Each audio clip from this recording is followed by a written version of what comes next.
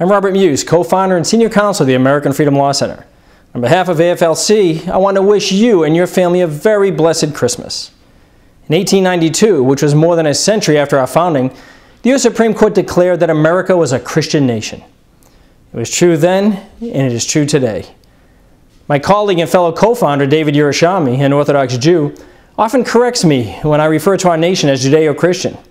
Certainly our nation was founded upon Judeo-Christian values, but it is a Christian nation, and David feels blessed as a Jew to be able to freely exercise his religion here in America, a freedom that many Christians and Jews do not experience in other regions around the globe, particularly in the Middle East.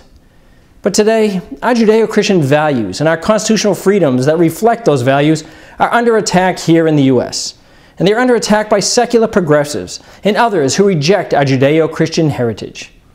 But this Christmas, you can give the gift of freedom by supporting the American Freedom Law Center with a generous year-end tax-deductible donation. Visit our website, www.americanfreedomlawcenter.org, to see the different ways you can give, whether online at our secure site, by PayPal, or by mail.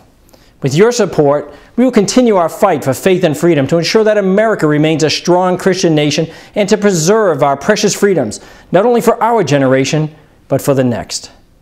So let me conclude as I started by wishing all of you a very Merry Christmas. May God bless you, and may He continue to bless America.